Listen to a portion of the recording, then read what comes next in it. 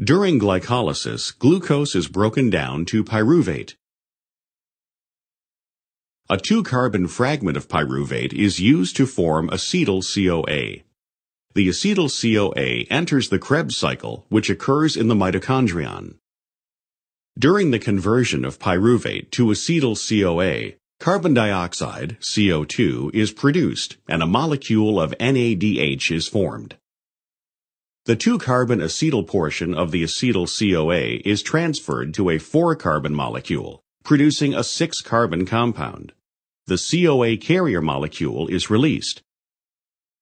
Carbon dioxide is then released from the 6-carbon molecule, forming a 5-carbon compound.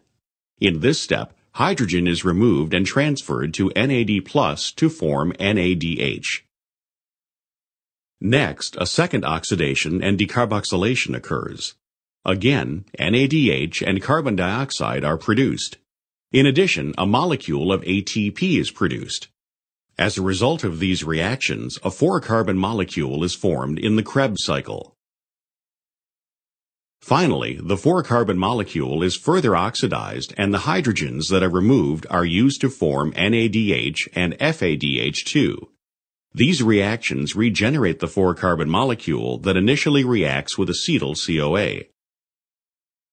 Each glucose molecule is broken down into 2 pyruvate molecules during glycolysis.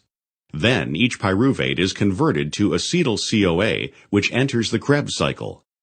Thus, for each glucose molecule, the Krebs cycle must complete 2 circuits to completely break down the 2 pyruvate molecules.